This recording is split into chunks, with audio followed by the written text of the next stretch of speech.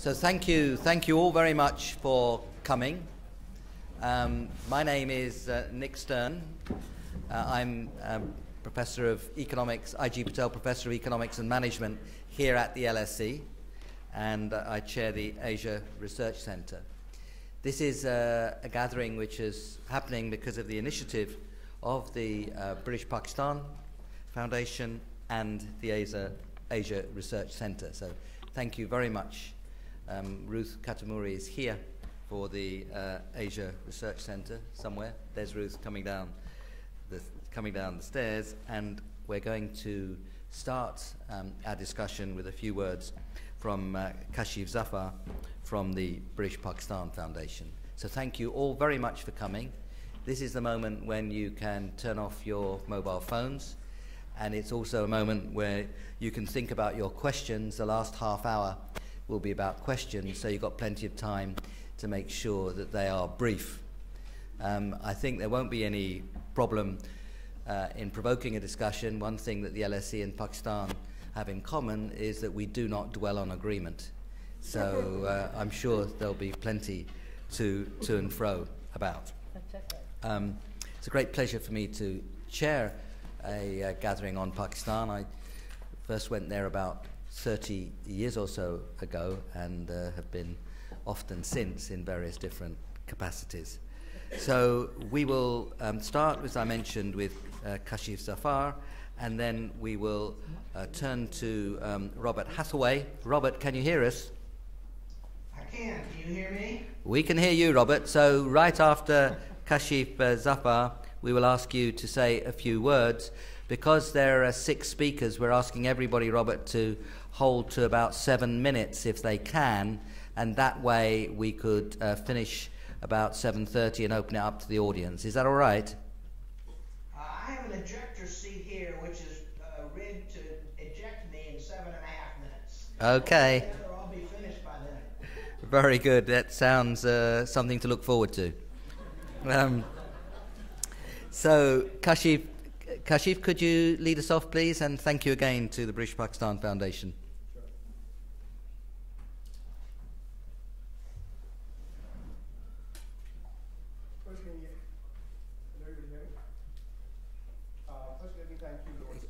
Can you hear in the back row with that microphone? Should I come over there? Yeah. Well, I think we're going to need them to work. If you get close, it might work. How's that? Yeah, perfect. Thank you. Firstly, let me thank you, Lord Stern and LSE, for hosting us this evening. Good evening, ladies and gentlemen. My name is Kashif Zafar, and I'm a member of the Board of Trustees of the British Pakistan Foundation. On behalf of the British Pakistan Foundation and several of our trustees, some of them who are here tonight, I welcome all of you to this evening's event, and to hopefully what is going to be a very engaging and energizing conversation with this distinguished panel. BPF is a very young organization. We were launched about a year ago in November of 2010 at an event in London, which was attended by Foreign Secretary William Hague and the then Foreign Minister of Pakistan, Shah Mahmood Qureshi. At the launch event, BPF raised about £300,000 for flood victims in Pakistan and distributed the money through 4 local NGO partners as well as UNICEF. While we were engaged in the flood relief work at a very critical time, BPF's mission is to help accelerate the socio-economic development of Pakistan. We aim to do so by creating a trusted and transparent channel for philanthropy for individuals, corporations, and foundations. And equally, if not more importantly, by harnessing the intellectual capital of the British Pakistani community. I was glad to read in this Woodrow Wilson report that hopefully many or all of you were able to pick up outside the auditorium, that the working group's recommendations included encouraging USAID and obviously by extension other aid agencies around the world to engage with the diaspora communities. BPF's sister organization, APF, which stands for the American Pakistan Foundation, is engaged across the pond with USAID as well as the State Department.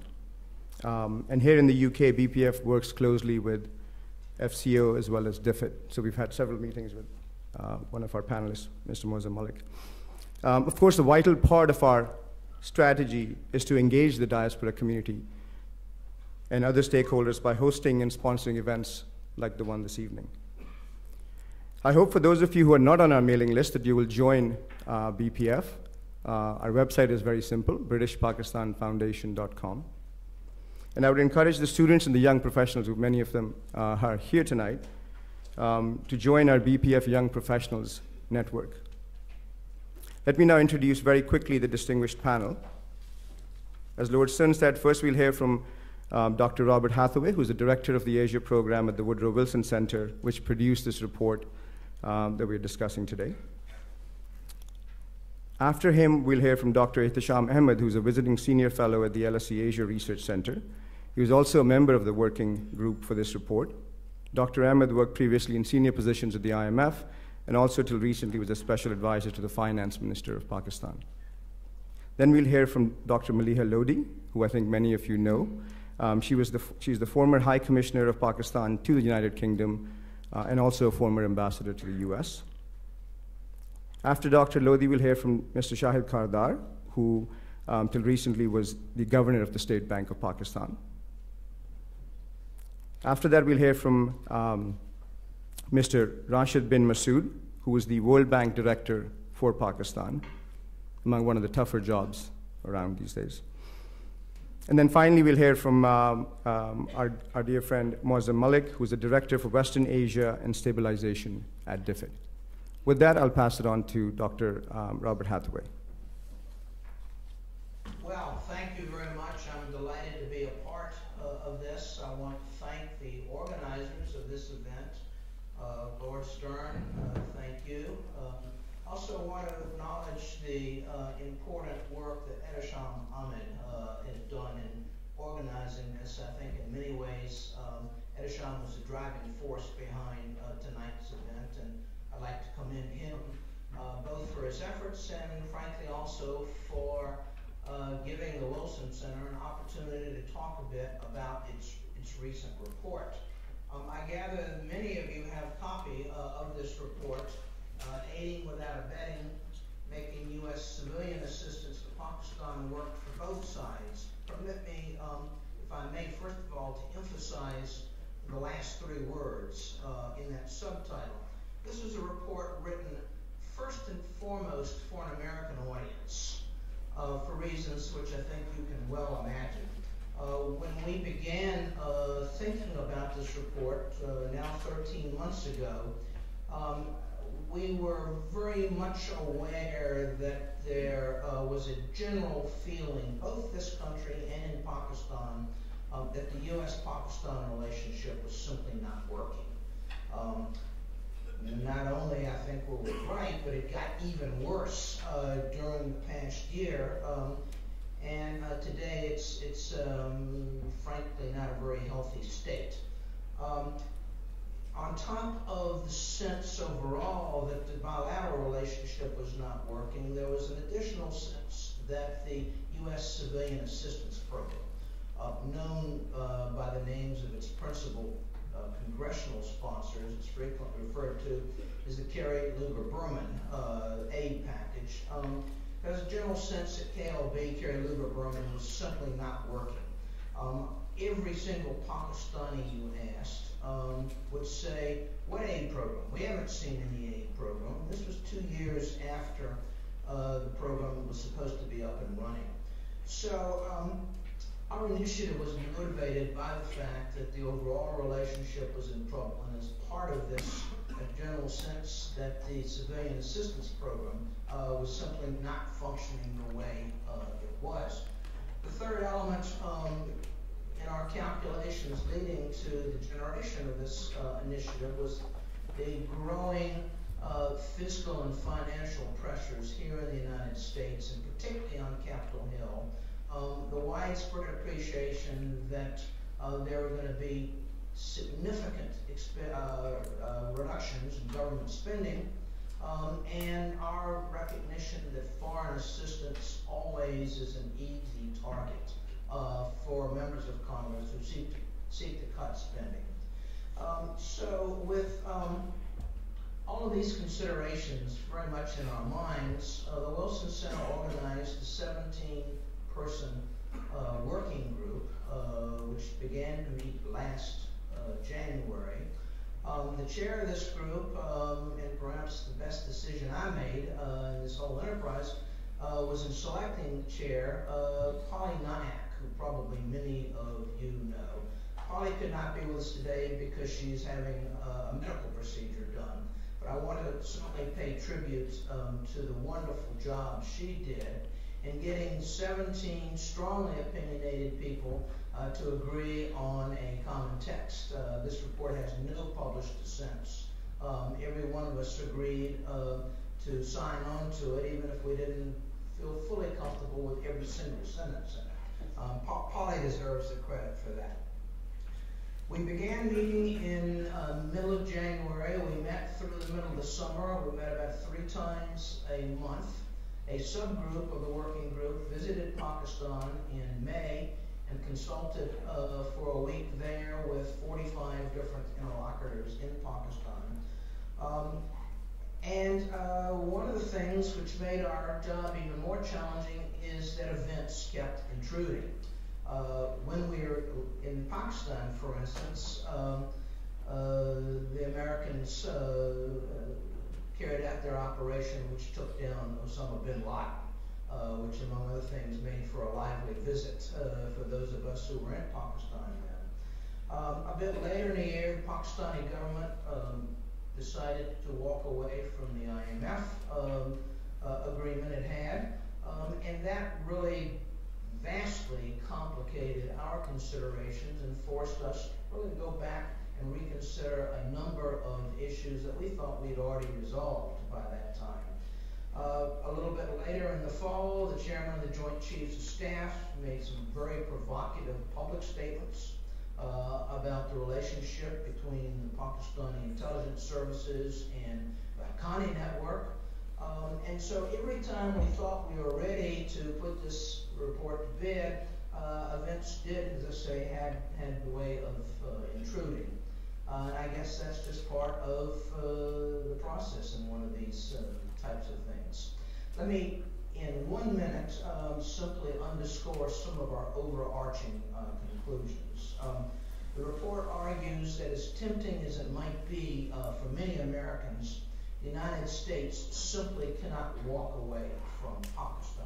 Again, remember that this is geared first and foremost to an American audience. The report concludes that a robust program of civilian assistance to Pakistan serves important national interests in both countries. It warns that substantial mid-course corrections are required if the Kerry-Lugar Burman program is to fulfill the hopes of its proponents in either country. It urges, and this is, I think, a particularly important recommendation, it urges the U.S. Congress not to confuse security aid to Pakistan with civilian or economic assistance, and specifically not to let our agreements our disagreements in the security realm overlap and sour what should be considered a very different program, the economic or civilian assistance program. And then finally, the report offers nearly 30 recommendations of a more specific nature. May I say that for those of you who didn't get a copy of this report, if you would simply Google me, the Woodrow Wilson Center, and then get my email and email me a request, we'll be delighted to send you either an electronic copy of the report or a hard copy. Let me conclude, if I may, by simply emphasizing that we undertook this whole project and we regard our report with considerable amount of humility. We don't claim to have invented the wheel here. We don't claim to have provided all the answers to what is, after all, a very difficult and complex set of questions. We do, however, hope that we've offered some constructive suggestions for moving forward. We also feel humble in a more fundamental sense because we recognize that at the end of the day, it's Pakistanis themselves that have to decide whether or not their country is going to succeed or fail. The U.S. assistance program to Pakistan, while it's big in terms of American budgetary terms, is actually very, very small. And at the end of the day, it's not whether or not U.S. economic assistance moves forward to Pakistan that really matters. It's decisions made within Pakistan. So on that note, I will turn the microphone back to those of you in London, and I look forward to what I'm sure will be a very stimulating discussion.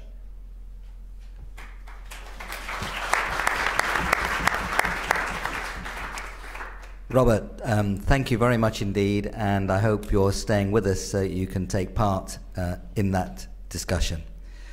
We turn now to a very old friend of mine, a very long-standing friend of mine, Ehtisham Ahmad. We've been working together for well over 3 decades, and it's a great pleasure to welcome you back to the LSE. Ehtisham, please.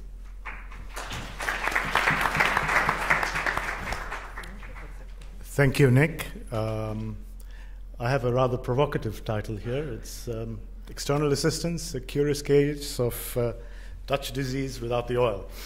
I have, it's a good news story and a bad news story. The good news is that Pakistanis are very industrious, work hard, and they pay taxes, especially when they're not in Pakistan. In Pakistan, it's a different story. And the question that I'm going to pose is whether the pattern of assistance over not just 30 years, but more like 60 years, has anything to do with what has become, to me, a dependency culture and really an approach by government to leverage geographic rents. And does that substitute for domestic effort and for proper domestic policies? So that's the issue that I'm concerned with, and I think the Woodrow Wilson report actually begins to set the stage quite nicely. It has some very interesting conclusions, and I will pick up on some of these. I'm going to focus on 3 issues. The effects not just of recent assistance, but assistance particularly in the 1980s, associated with the inflows for the first Afghan war, the effects that had on government policy, particularly regarding tax reforms, regarding fiscal responsibility, regarding the approach to what is known as the golden rule, and not borrowing for current spending. And of course, the stop-go aid patterns has had an impact, and one, again, commends the Woodrow Wilson School for focusing on that.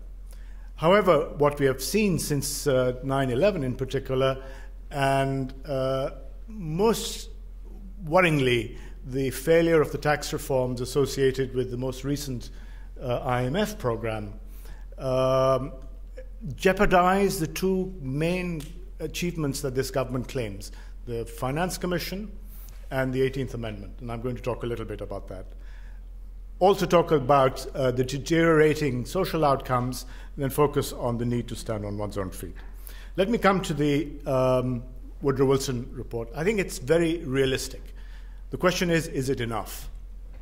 And I think that 2 or 3 key issues that I take away from it. First is that it avoids a stop-go approach, and I think that, at least for the United States, is important from a political perspective. It emphasizes the need to have sensible policies and avoid capture of aid by interest groups and by politicians. And particularly the focus on getting proper cash transfer systems set up, and those run through a transparent mechanism or a treasury single account. And again, this is a very essential element in good governance. So I think the emphasis of the report on a treasury single account is very welcome. However, we don't have a treasury single account in Pakistan. And it also requires, it recommends that all additions to civilian assistance should require a domestic element. Now, this co-financing is good. It'll get you good projects, but it may not help you get better tax collections overall. It might actually divert attention. So in a sense, it does not ensure additionality of revenues. And this, to me, is the key point. It may still substitute for domestic reform efforts. And you need some conditionality on standing on your own feet and doing good for the country that unfortunately has eluded us for the last, at least for the 30 years that Nick Stern and I have been working. This is a very nice graph showing, this is from the Woodrow Wilson report, showing the aid in the 1960s. Of course, that was the first inflow, and of course, Pakistan benefited a lot from it and used it well.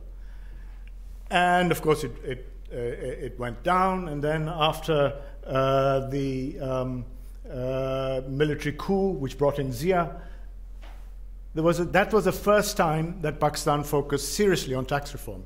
It set up a committee headed by Kamrul Islam, and Nick and I gave evidence to this committee. This committee said that the FBR, the CBR at the time, is the most corrupt of institutions, and you will not get reform unless you fix it. It had a series of very good recommendations, including the move to a value-added tax. And this was Kamrul Islam in 1983, picking up on work that Stern and I had done. However, immediately after that, you had the inflows from the United States coming in, and that report was forgotten. The only other time there has been a focus on tax reform is after the sanctions in the late 90s. Pakistan began to hurt, the aid was cut off, and Shahid Hussain, a former vice president of the World Bank and brother of Athar Hussain, who's sitting there, was asked to come in, and again he focused on fixing the tax administration. That report led to a $135 million World Bank project. Yeah, $135 million World Bank project. But again, it was forgotten because you're 9/11. The World Bank project was non-performing well before the World Bank called it non-performing. World Bank called it non-performing in 2008, but it was non-performing in 2004 when the government removed the major part of the economy out of the GST net and stopped audit, and nobody said a word. Now, the issue is that you have these declines in USAid, and you would have thought that Pakistan would learn, but I think what is important is not just this table, which is in the Woodrow Wilson report, but this table, which superimposes IMF monies when the US monies are not available. So in a sense, what you have is IMF monies substituting for US assistance, and a series of failed programs during the 1990s. And then in 2008, you not only have Kerry-Lugar Berman bill, but you had $8 billion from the IMF, which was augmented by another $3.5 billion in 2009. And where was the incentive to do the tax reform? There wasn't any. And when they promised tax reform, they were not serious. So in a sense, you have promises made, no serious intention of carrying out these promises. And what has happened is that public services in this country have collapsed. Healthcare is now worse than sub-Saharan Africa under virtually every criterion, whether it's food security or disease. Education is not on the same planet as India and Bangladesh. We have fallen behind sub-Saharan Africa in educational attainment. So in a sense, what you have is collapsing services.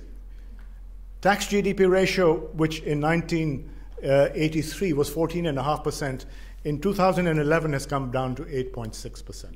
And with this collapse in the tax GDP ratio, the share going to the provinces has gone down, even though the proportion has gone up. So in terms of GDP, the provinces have less money than they began with. And on top of that, you have devolution, which gives them all the spending responsibilities and no money.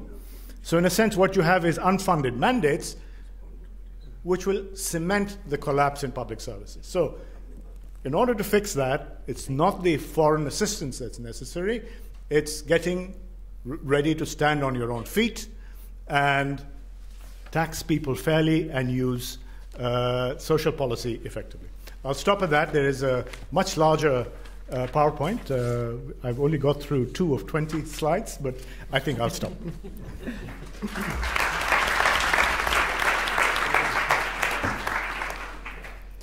Thank you very much, Ehtisham.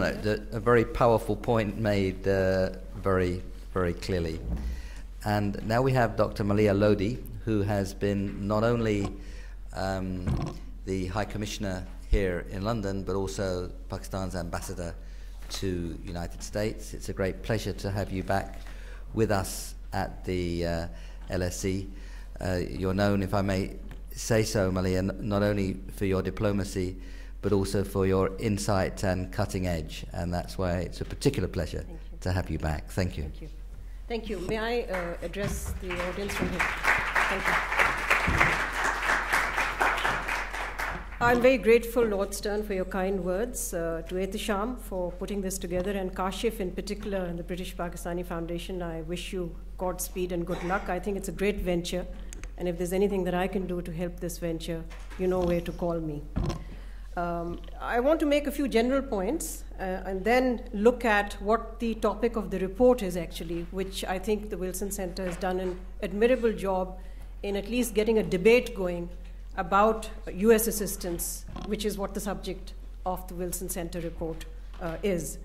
So let me start by saying that if we frame this issue and ask the question whether aid is a cure or a curse, I think we tend to ascribe too much of a determining role to external assistance, which it doesn't have.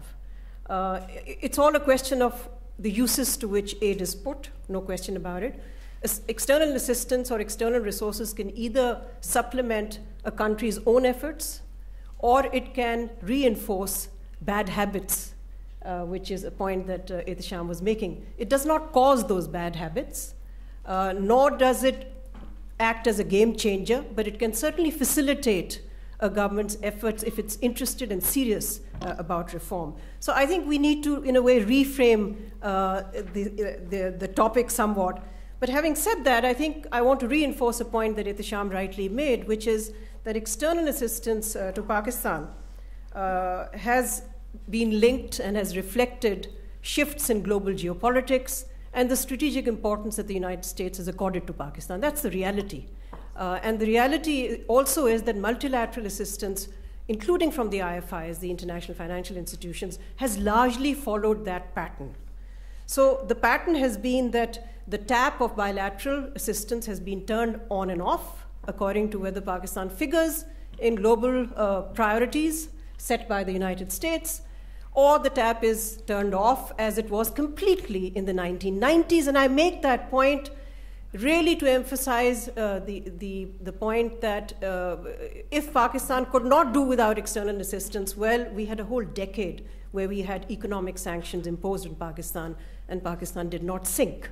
In fact, I think if any of you want to undertake research, a very interesting topic of research could be, did Pakistan's revenue effort actually enhance in this period where there were economic sanctions on Pakistan? I leave it, I don't know, I haven't done any empirical work myself on this, but it would be an interesting question to ask. So I think one of the effects that this on-off pattern of assistance has had on Pakistan is to make the Pakistani public very skeptical and very suspicious about both the aims and the purposes of external, particularly bilateral assistance, particularly from the United States. I think while ruling elites have continued to solicit aid, the Pakistani public has been increasingly wary of this assistance because they've seen it coming with strings or with strategic foreign policy kinds of strings. So I think we need to keep that point in view. I think when we look at the experience that Pakistan has had in all sorts of financing, multilateral and bilateral, and I think it's a point Ehtisham has made, and I will reinforce that. Clearly, rather than act as a spur to reform, it's actually given ruling elites an alibi not to reform. So I think we have to recognize that. And we also have to appreciate that this is an unintended effect. Those who want to provide this assistance clearly don't want this outcome for that assistance. But this is what seems to have happened. I think we've seen a reform-averse privilegentia. I call it a privilegentia because it's hard to define different kinds of regimes that we've had in Pakistan, but they've all been privileged and they wanted to retain their privileges and therefore have been averse and resistant to any kind of reform, including tax reform. So the story has been exactly what Ehtisham depicted. It's created a culture of dependency, but it's also saddled Pakistan with an unsustainable debt burden, especially when we saw over the decades that concessional financing began to turn into more expensive loans. And that is why we today have an unsustainable, frankly, debt burden. Unless Pakistan is able to institute policies which are radically different from the past, there is no way out of it. And no outsider can come and sort this problem out for Pakistan. Only Pakistanis can do it. I think the external resources could have been, it didn't have to be this way. The external resources could have been used for Pakistan to have, it gave Pakistan the fiscal space. This fiscal space could have been used by Pakistan to change the game for itself. But clearly, Pakistan was not able to do that. Now let me turn to bilateral and more specifically US civilian assistance under the Kerry-Lugar Burman legislation, which is otherwise known as the Partnership with Pakistan, Enhanced Partnership with Pakistan Act of 2009. How enhanced it is, we will just have a look. And I'm grateful, Bob, that you carried out this very important report, which is enabling us to really have a debate about this today. So I want to make a few points on this. First, something that Bob has also said, that this assistance under the Kerry-Lugar Act is very modest. It pledges $7 billion over 5 years, but it is less than 1% of Pakistan's GDP. It is very modest in relation to Pakistan's economy and its needs. And to put this in perspective, and this is a point that others have made too, it is really the equivalent of 5.5 days of US military spending in Afghanistan. And it's also, if you look at the amount that the United States has spent on just the Afghan army alone in recent years, this figure is going down now because of US fiscal difficulties. But they've spent something like $13 billion a year on the Afghan army alone. And here is $7 billion plus that are being given to Pakistan over a 5-year period. So I think we need to put this in its proper perspective. It's very modest. And I think even in Pakistan's very challenging economic times, if you just look at the figures of last year, remittances from overseas Pakistanis were about 11 billion. So that also puts in perspective the 7 billion that's being received over a period of 5 years. But the actual amount dispersed, and I got this figure yesterday from the Economic Affairs Division of Pakistan, so it's an authentic figure. The amount dispersed to Pakistan under Kerry-Lugar should have been $2.2 billion over 2 years, because 2 years have gone by since the 2009 assistance package was announced. The actual amount dispersed was $600 million. And I'm sort of rounding off the figure. It was just under $600 million over 2 years. So clearly, we are seeing something that is very characteristic of US civilian assistance, which is a large part of it actually never leaves Washington, because it gets spent on US contractors and US consultants. So we need to bear that in mind. We also, I think, have to recognize that for the Pakistani public, because this assistance has not been concentrated in any visible high-impact project, most Pakistanis see very little visible impact or benefit of this. A part of this assistance is going into what is called the Benazir Income Support Program, which is a cash transfer to the poor, which is run by parliamentary members of the ruling party, and therefore is seen by the rest of Pakistan as partisan, because it is being used for patronage and not for poverty alleviation. And I think the more money that will go into this as the election period gets closer, the more people will see this as actually partisan support rather than helping the poor in Pakistan. I think another point that I'd like to make, Lord Stern, has to do with the fact that this assistance was supposed to be an emblem, a symbol, a sign of friendship between Pakistan and the United States. But instead, it has become a source of tensions in an otherwise roller coaster and very turbulent relationship. And if you look at the perceptions on both sides, and this is a point that the Wilson Center report also makes very well, it has resulted in disappointment to both countries, both the recipient and the donor.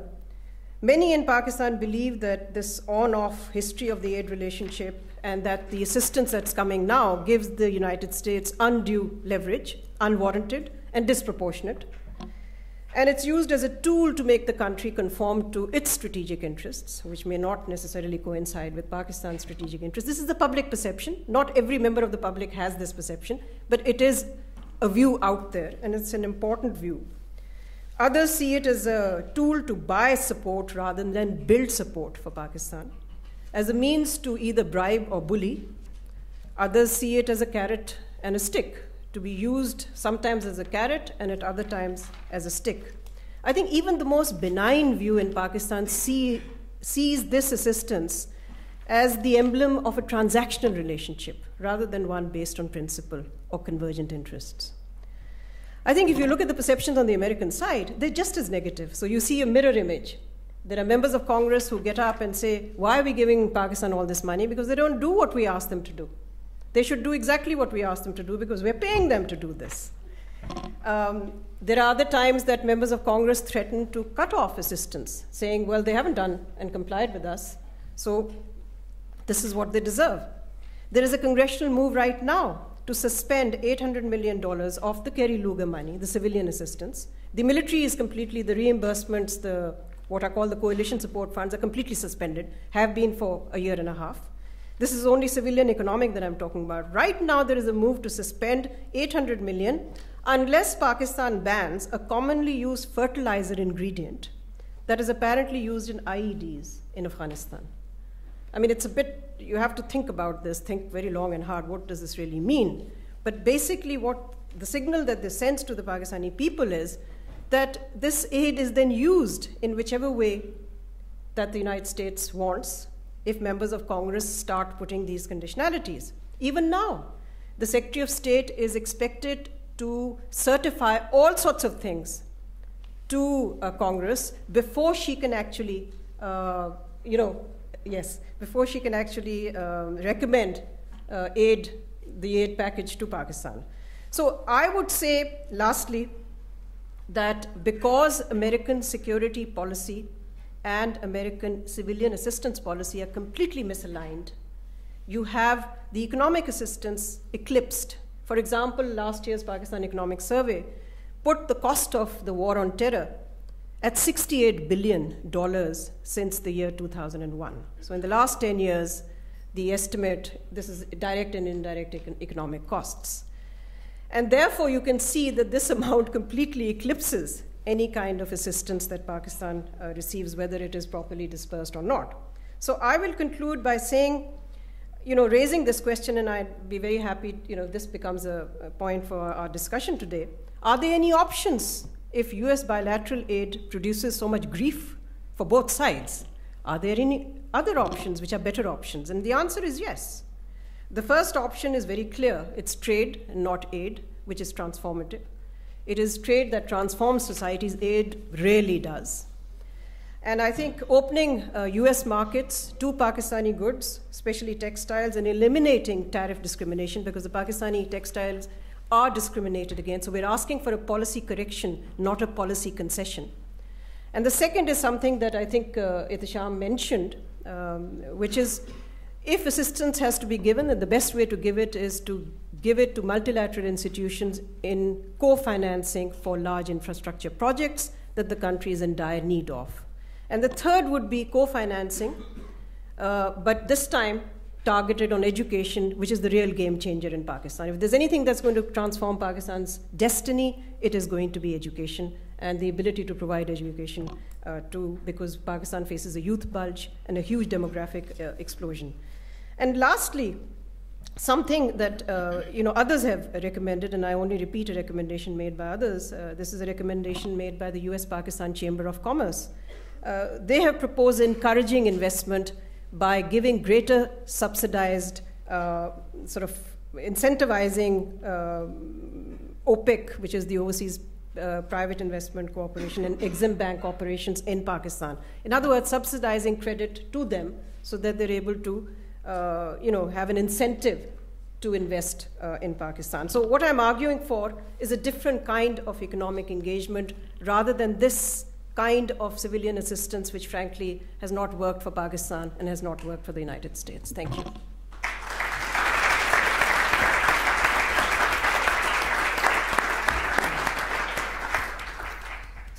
Thank you very much, Maleeha. And now, it's one thing to talk about fiscal, which is what has been mostly the subject. It's quite another thing to try to manage the central bank when your fiscal is irresponsibly managed and your receipts fluctuate wildly. Now, our next speaker, Mr. Shahid Kardar, has had the privilege of running the central bank in these circumstances. So it's enormously, and maintaining his independence. So it's a great pleasure to have you with us, Shahid, and we now look forward to your observations. Thank you.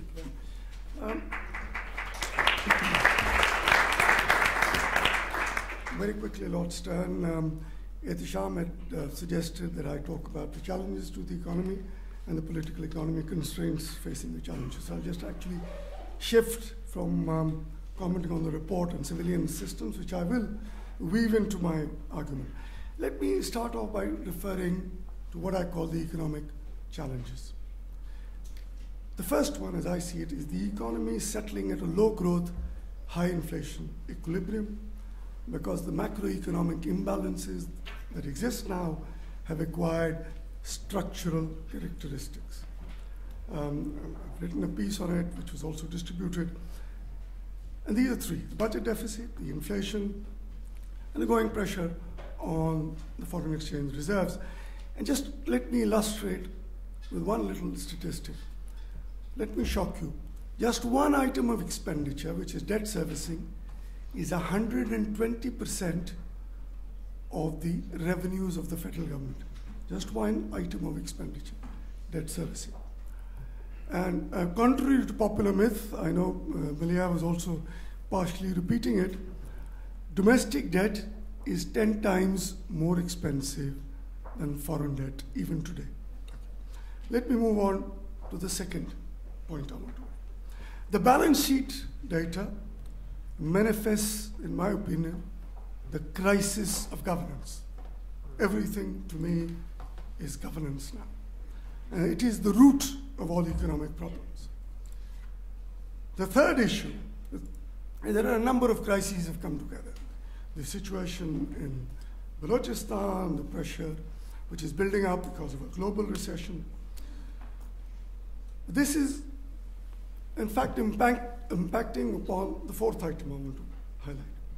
How do you absorb in the mainstream economy 100 million young people with limited education and skills for them to become stakeholders in the system?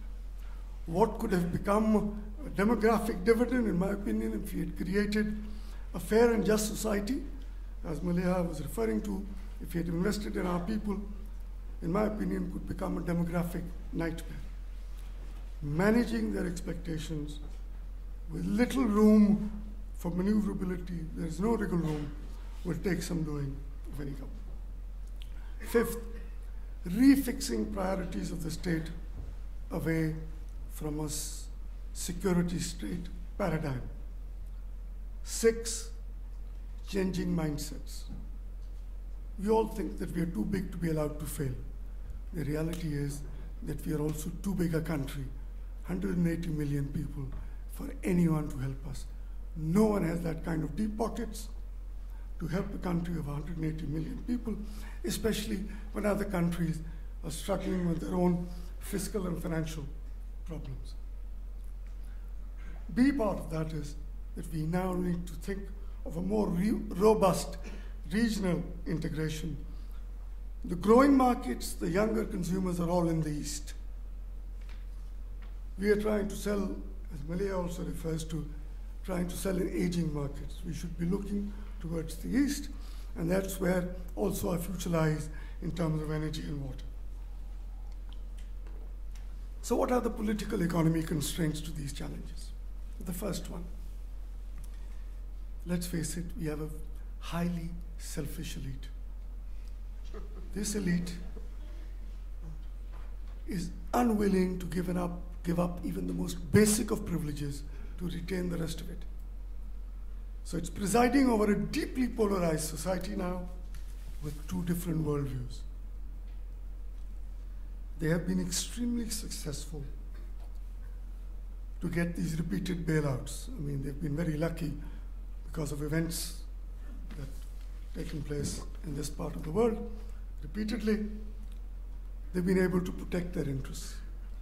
The country, of course, has been in the intensive care unit for a long time, but they've managed to maintain that, protect their interests, and have been successful in postponing reforms. Let me try and illustrate, Lord Stern, with three sets of data, very simple ones. The tax to GDP ratio of 8.6%, you'll be pleased to know, is lower than that of Afghanistan. Let me take it further, if it doesn't convey the message. Pakistan now, with 180 million people, has fewer taxpayers than Guatemala, with a population of 14.4 million.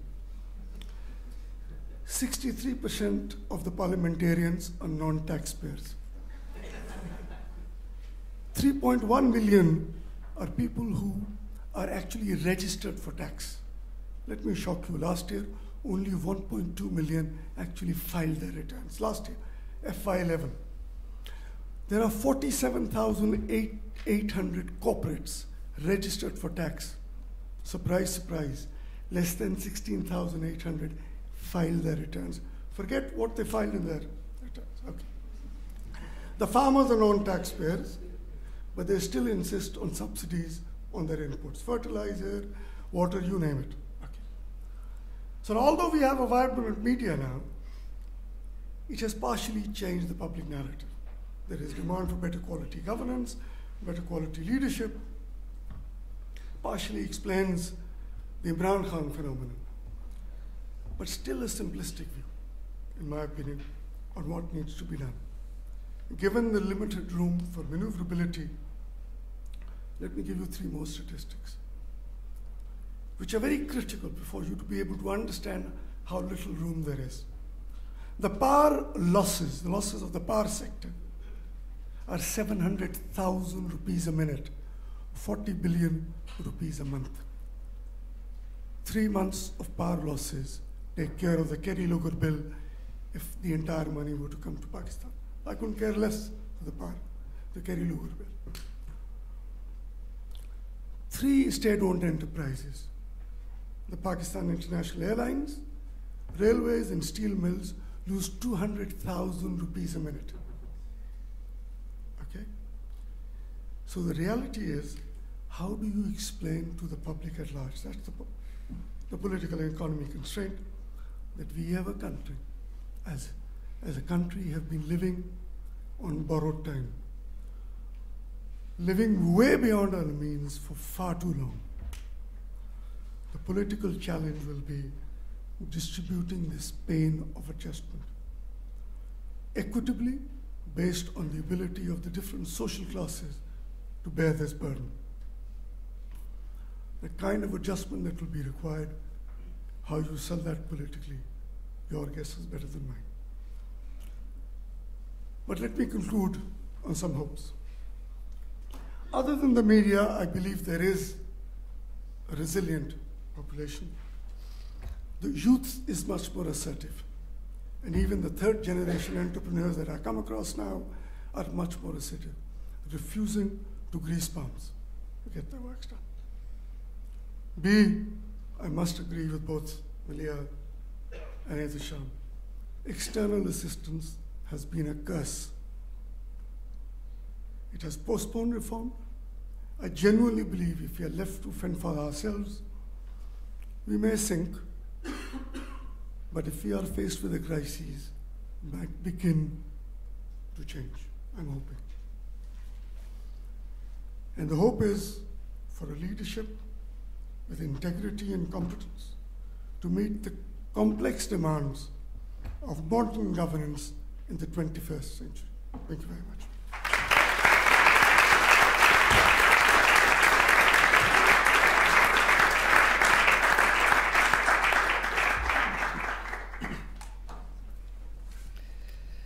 I must say those numbers are absolutely staggering.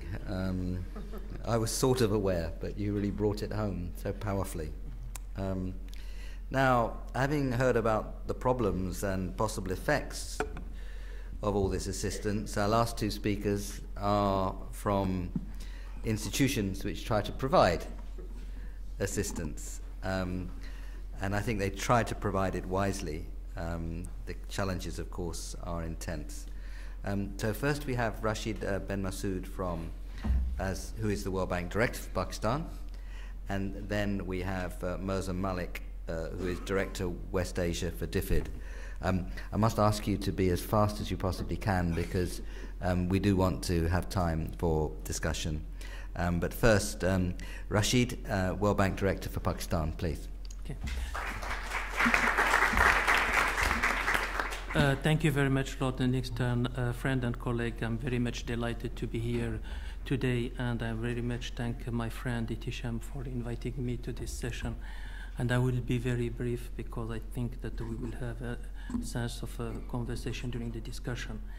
But I just wanting to start on a message of hope and what really inspires me about Pakistan. First, it's a large population with an increasing human resources at working age for productive participation. I'm also very much seeing the vibrant civil society and the private sector. Pakistan being strategically located at the crossroad of South Asia, Central Asia, China, and Middle East, with a huge untapped potential for trade, and the hope of the normalization of relationship between Pakistan and India. And the world's, Pakistan has the world's largest contiguous water system, which is the Indus, which is an engine for power, food supply, and livelihood. And I really strongly believe that Pakistan could be the food basket of the Middle East. There has been some very much successful achievement in Pakistan over the second half of the 20th century. The Indus water systems, the extensive irrigation system, the hydro development, the scaling up of the independent power producers, the financial sector, its privatization, the telecommunications sector, the national highways and ports. And the World Bank has been a partner to Pakistan since the 1950s, starting with the Indus Water Treaty, which allows the share of water resources between India and Pakistan. Now, there is a huge unfinished agenda that needs to be dealt with in order to meet the challenges of the 21st century. One on the tax and policies and administration, the energy sector, human development indicators are the lowest, managing the depleting natural resources, the development in the conflict regions, as well as the state-owned enterprises, which seems to be working more for the employee of the enterprises rather than for the customers. So with that in mind, I mean, the challenges that one will have to look at is basically breaking away from the survival politics, the survival economics, moving from crisis management to managing the forward, dealing with the low growth, dealing with jobs, because Pakistan has more than 8,000 labor who come to the labor market every day. Governance and law and order, and more with serious nature, which is the depleting natural resources, especially in the case of water. So for the World Bank, we had to manage our response, and there have been a number of factors that have dealt to that we had to think about. One is the continuously weak macro framework.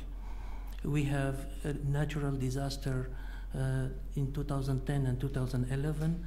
Pakistan is prone to natural disaster. Over the last 6 years, there has been one disaster per year over the 5 times.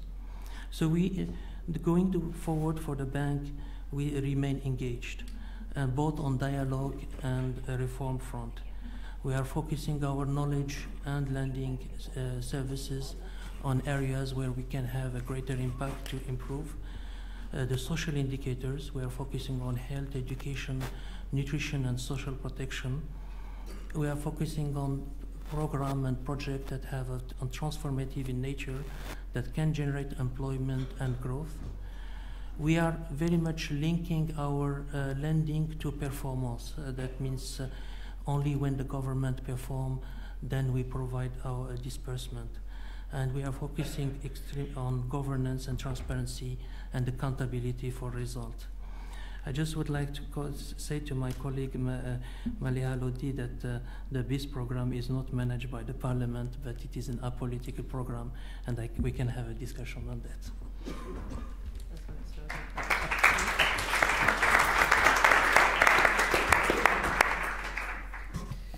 Thank you very much, Rachid. And now Mirza Malik, who's director not only for West Asia in DFID, but also for stabilization. Mirza, please. Thank you very much. I shall be brief. First, cure or curse? Well, neither. I think of it as an aspirin. Yeah? It can ease the pain. It can create space for a cure to work, but in and of itself, it's not a cure. And if you take too much aspirin for too long, it's not good for you. So why is it not a cure in Pakistan? Well, we've heard quite a lot about why it doesn't work in Pakistan. It's a big country. Total aid is perhaps 1.5% of GDP. At most, it's perhaps 3% of the budget. UK aid, generous for, in the case of Pakistan, is £1.50 a head. So aid can help at the margin, but it can't solve the problems facing 180 million people. Further, Pakistan's a complicated country, so foreign assistance can't buy change. Ehtisham and others talked about the series of IMF programs that have been tried in Pakistan on the back of promises which haven't been delivered. The last IMF program, which has lapsed, put $14 billion on the table, essentially for one major change, a tax change, and it didn't work. Over the years, the US has put billions of dollars on the table to buy change on security policy. Hasn't worked. So foreign assistance can't buy change, it can't go against the grain. Change can only happen in Pakistan if Pakistanis decide that they want change, and Pakistanis work out how they're going to make change happen. And that's not about technical solutions. The technical solutions are known. There's lots of reports sitting on the shelf explaining what needs to be done. It's about politics, and it's about political will, and it's about the issues that Shahid was raising, and it's about building coalitions for change. So what's UK aid trying to do in Pakistan? Well, the first thing I've got to say is obviously that Pakistan really matters to the UK. The UK and Pakistan are deeply connected by history, by diaspora, by culture, by food, by cricket. No one's mentioned cricket yet this evening. Our objective as the UK government is to help this very, very important partner find a stable and a prosperous future. And our aspiration is for transformative change. So on the UK aid side, on the DFID side, we have a plan that covers a 4-year period from 2011 to 2015. We published our operational plan last March. If all goes to plan, our program in Pakistan will more than double, growing from about £170 million a year to more than £400 million a year. And if all goes to plan, that will be the UK's largest development engagement anywhere. We're focused on 4 issues. First, trying to make democracy work, because you've got to break the cycle of civilian and military government for governance to improve. Second, we're trying to help address some of the underlying grievances that have fueled conflict and insecurity in parts of the country. Third, we're looking at how we can support better economic management and economic change and growth. And fourth, we're looking at how we can help the state to deliver some basic services to its people. We've got a huge focus on education. More than half of our program will be focused on education, primary and secondary and vocational. We're trying to help 4 million children get into school over a 3-year period. That's roughly 25%, a quarter of the children that are out of school in Pakistan. It's also roughly the number of children that are in primary school in the whole of England. So it's a hugely ambitious undertaking.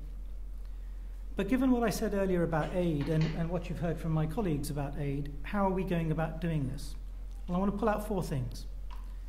First, we're trying to work with the grain. We're trying to take our cue from the commitments that are being made by the different tiers of government.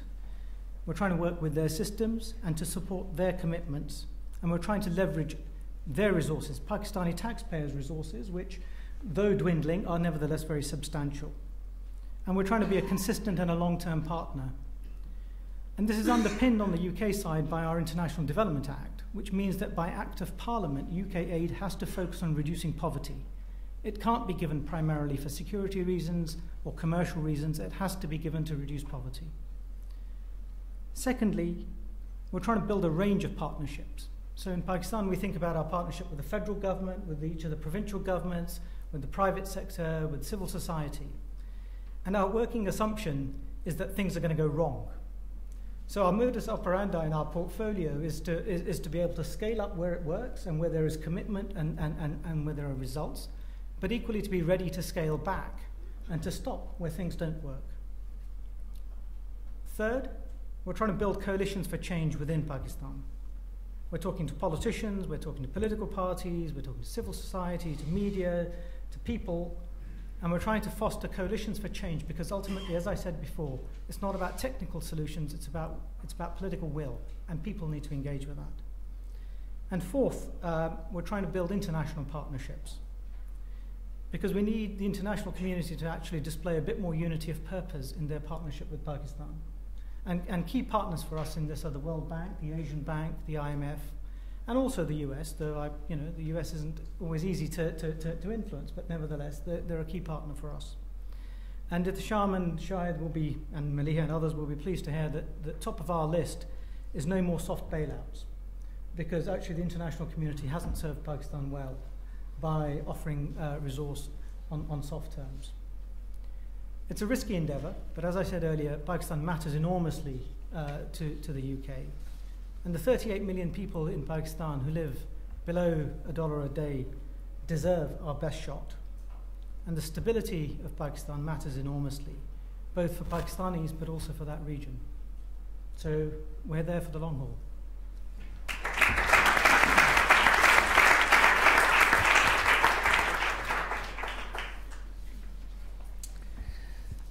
I think you agree that we've had interventions of quite extraordinary quality.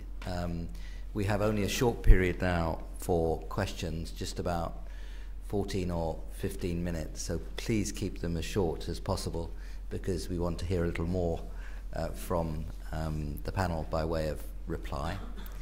And if I could also ask you to make your questions about as we say in the subcontinent, what to do, rather than it's all terrible and difficult. It is very difficult, but let's focus the questions on what we can do. There are some roving mics. There's a gentleman at the front here, and I'll take 3 questions. There's a lady right at the back will be number 2 in the red, and third question, this gentleman at the front. Khalid Nadeem, South Asia Middle East Forum. Thank you for all your presentations. I've just come from a meeting in King's College which was discussing Afghanistan. You may be wondering why Afghanistan I'm bringing this up. The reason I'm bringing this up is because Pakistan was mentioned quite in a very direct way, and I believe that in Islamabad we need the government, and not only the present government, the military, the ISI, need to look at the situation with the drawdown in troops, which is going to take place. I mean, the American administration has said that 2013 is their date. There's a question coming in. Yeah, there's a question coming. If Pakistan does not cooperate in this drawdown, i.e. in influencing the Taliban, in influencing the Haqqani network, in influencing other stakeholders in the region, I believe the Americans are going to drastically reduce the aid which Pakistan is receiving at the moment. Already, the US administration is under pressure from Congress and the Senate to reduce this administration. I hope that some action will be taken within Islamabad, that there is cohesive thinking on this. Thank you. You'll have to work out what the question was. But I think I'm going to take the three and then come. Lady at the back, please. Good evening, Seema Khan, JP Morgan and Chair of the South Asian Network. Could you hold the mic closer? Yeah. Sorry. Seema Khan from JP Morgan and Chair of the South Asian Network. It's really, my comments directed to Mr. Muazzam Malik. I think the DFID's aims and objectives are very noble. What I would request is that deeper due diligence is done for where money goes and deeper follow-up on those results. If I can explain. Briefly, please. If I take an example given by the former chair of the BPF, James Khan, where he volunteered to go to Pakistan and actually look how DFID funds were used. He found that, yes, schools were being funded, but what was happening was, these organizations were asking for schools to come forward for funding. These schools were already actually successfully being run and being funded by other means, so the money was just really taking over something that was already successful and working. So it wasn't actually solving a problem, it was just transferring a problem. So, that's just one very brief example. There are huge educational issues, as we all recognize, in Pakistan. I would just ask better and more thorough due diligence is done, better and more thorough follow-up is done to make sure that money is actually used effectively and not just ticking boxes and, sending back figures to make it look all good and rosy, because that's not what's happening. Thank you. Gentleman here at the front. You need a mic. A gentleman right here, please.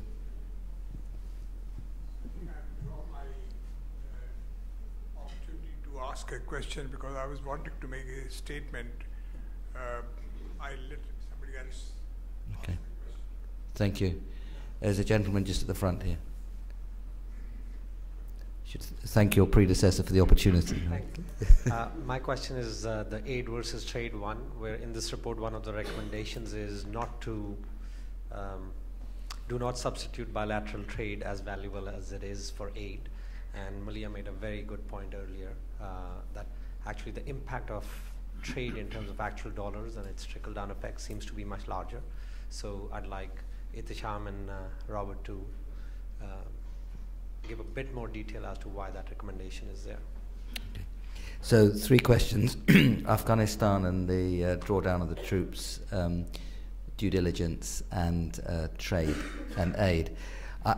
It's simply impossible to ask all 6 of you to reply. I'm going to make sure that Bob doesn't lose out by not being at the table. But Maleeha, did you want to go first? Yeah. I'll take the Afghanistan one and let my colleagues take the other questions.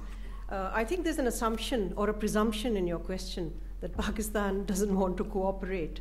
Let me set the record straight in terms of peacemaking, because that's what the world is moving towards now, or the Western community and NATO countries are moving towards. The 3 things Pakistan said 10 years ago.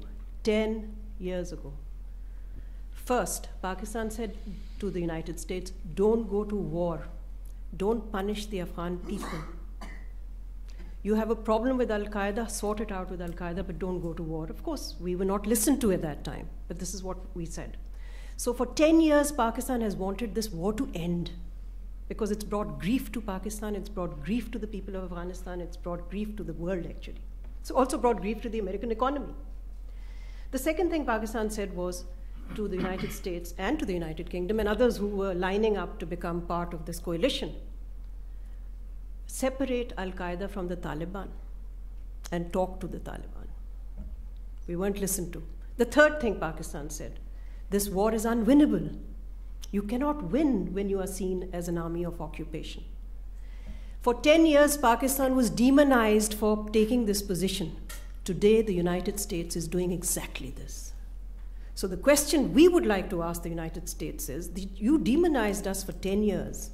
Now you want to talk to these people, but 6 months ago you were saying to Pakistan, shoot them and also deliver them to the negotiating table. And we were saying to the United States, we can't deliver dead bodies, make up your minds. You want to talk to these guys or you want to kill these guys?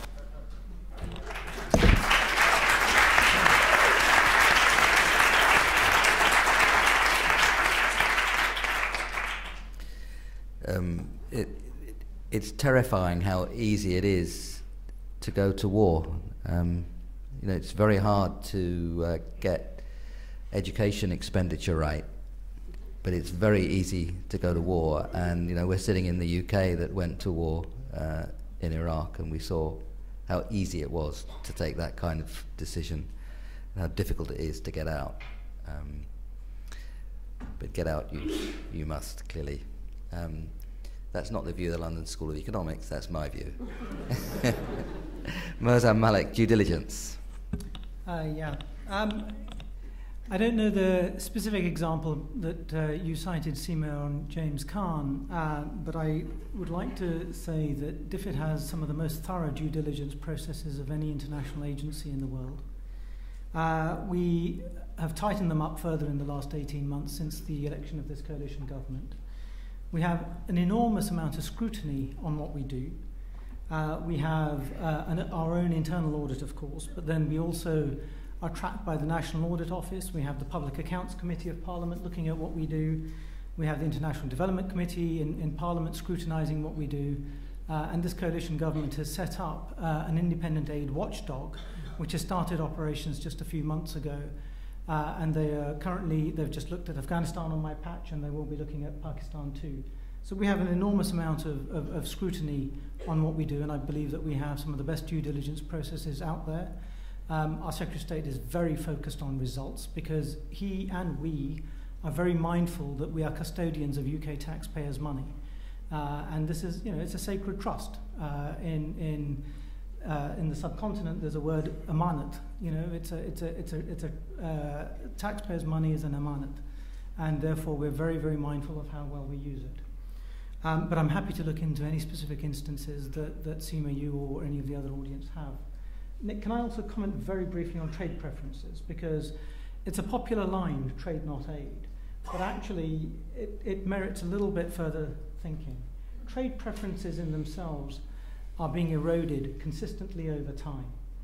Pakistan pleading its case and winning further preferences is in itself a palliative, the same as aid.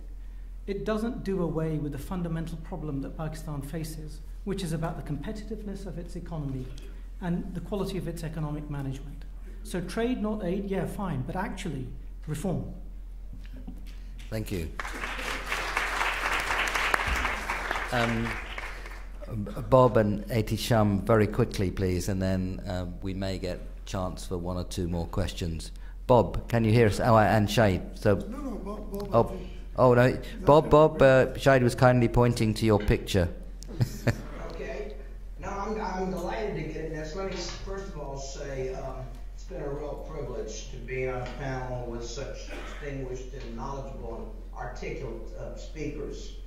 On the question of aid versus trade, it of course is the same sort of false choice as, for instance, the subtitle of our program today, Cure or Curse.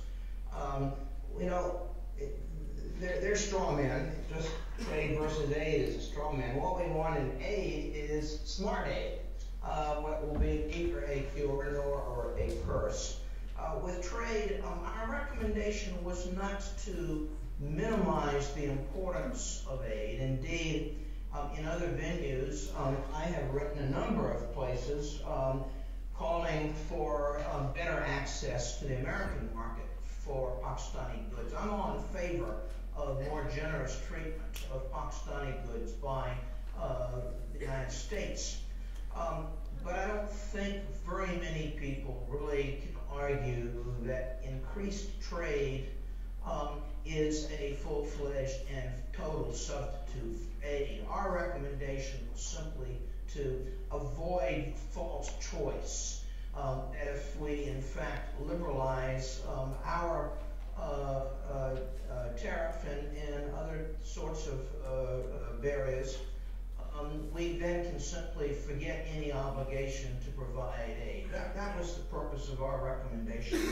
Maleeha, someone called for looking for alternatives to bilateral economic assistance. And in a way, trade not only with the United States is one alternative, but even more importantly, and I don't know a single economist who disputes this, increasing trade with Pakistan's nearest neighbor, or nearest large neighbor, India. Every analysis I've ever seen suggests that if the trade relationship between Pakistan and India is normalized, this is going to have vastly greater influence for good in Pakistan than either a modest bilateral aid program or the modest increase in trade that might come from a liberalization of the U.S. regime. So it's all of the above, certainly.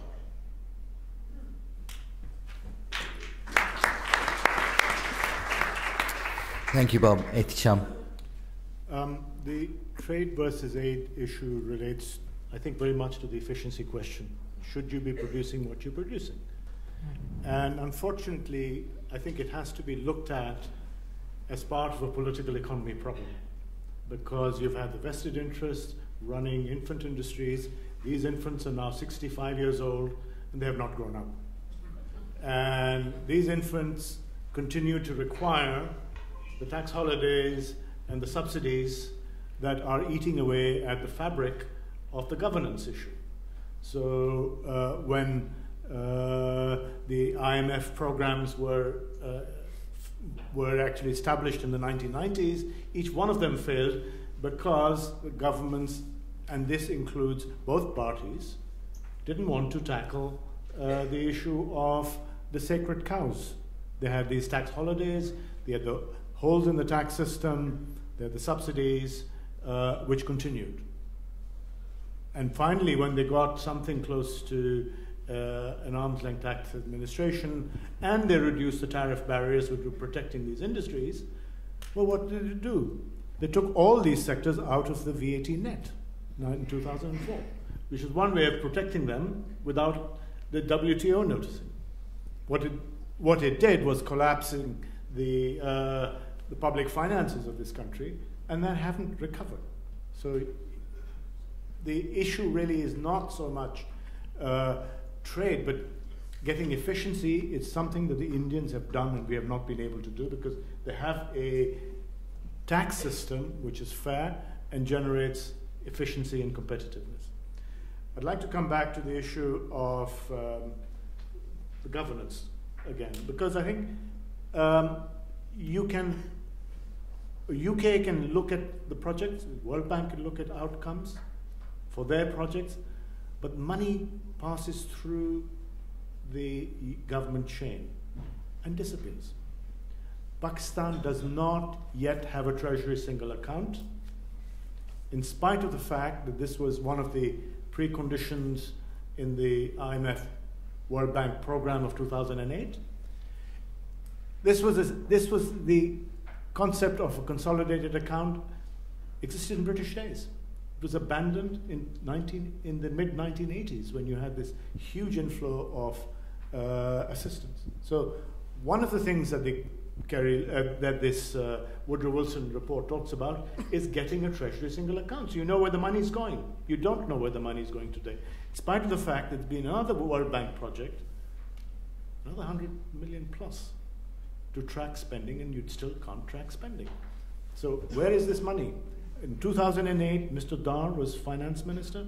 He found that there were $10 billion in government bank accounts. At the time, they went to the IMF for $8 billion. Sitting there. So, and it's still sitting there. Thank you, Ehtisham, for underlining the problems. We have not got any time for any more questions. One of the reasons is the enthusiasm of our panel to answer your questions. I was asked to say a few words at the end of what I take away from all this, so I'll give you 2 minutes of my own reactions to what we've heard. The first thing is that size matters. Pakistan is a very big country, and what happens in Pakistan will be shaped by Pakistanis. That is something which I think we should constantly remind ourselves of, and indeed we have been constantly reminded of during the course of this discussion. Outside assistance can make a difference and can contribute positively, but it seems has not always done so. But the happenings and the future of Pakistan will be determined within Pakistan. That takes us to the question which everyone has agreed on, which is governance. How do you change governance? We've understood that it's difficult and that the vested interests are deep and strong, indeed extremely powerful. And I think there are obviously many people here, indeed probably the majority here, who come from Pakistan. Many of us have worked in Pakistan. And I must say the power of the vested interest is impressive by international standards. This is the big league of vested interests. So what do you do in those circumstances? Well, it's not impossible, and I think we're all here because we believe it's not impossible. There are no exact parallels, of course, but there are other experiences. I mean, many of us 15 years ago would have despaired of Bihar. That has started to change.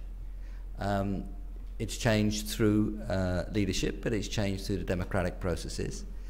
And Pakistan still does have democratic processes, and it has people with strong opinions who can express their views. They don't always work that well, and you've got the military standing in the background. Those are important elements of the whole story. But you've got a court system that is not completely supine in Pakistan. So if you look at the elements of active politics, a court system that's not dead, the people you see on this platform of quite extraordinary quality and distinction, who have as good a chance of running any country, including Pakistan, as anybody else, and they're not alone. We all know that there are many more people of that quality in Pakistan. So it is not hopeless. You cannot assume that governance and vested interests are destined to dominate indefinitely, that bad governance and vested interests are destined to dominate indefinitely. So how to change? Well, we've seen some of the elements here. There's the long story, which is surely extremely important, which I think all the panelists emphasize, which is education. That's the long game, and it's absolutely vital. And you can see effects in 10 or 15 years. You can't see them in 1 or 2. But you have to play the long game because this is a long story. That surely is very important. You can support things that work. Because it's a big country, there will be places where the chances of making a difference are higher than others. And there's nothing more important than the power of the example. Again, we've seen that as a theme. Find those that you can work with, make a difference there, and recognize where you're not making a difference and focus where you are. So I think we're seeing the elements of a story of how governance can be changed, how you can get a different kind of momentum and leadership. But what actually happens, of course, will be influenced in really not just large measure, virtually entirely by the politics and people of Pakistan. I do believe that the outsiders can help. They can help if they understand and follow those who are analyzing inside. The willingness to make the changes will, I think, come with example, but it will also come with a recognition that as those changes come, there are those who are willing to help and get behind them. I must say I've learnt a great deal through the course of this hour and a half. I haven't been to Pakistan for about 10 years. It reminded me of how much fun that country is, as well as a country with great difficulty. And it took a member of the British Civil Service to refer to the cricket. I was going to avoid the subject altogether. And I've said enough about cricket already. Other than the last time I chaired a meeting on Pakistan was with about 6 weeks ago when Imran Khan came to speak in the old theatre. And I have to confess, as someone who's followed cricket all my life, I did get his autograph in his book.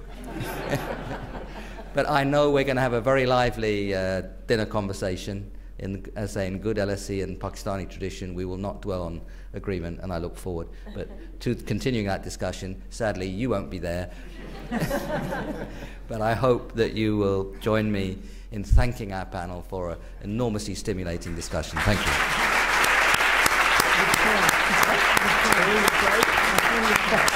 And thank you, Bob.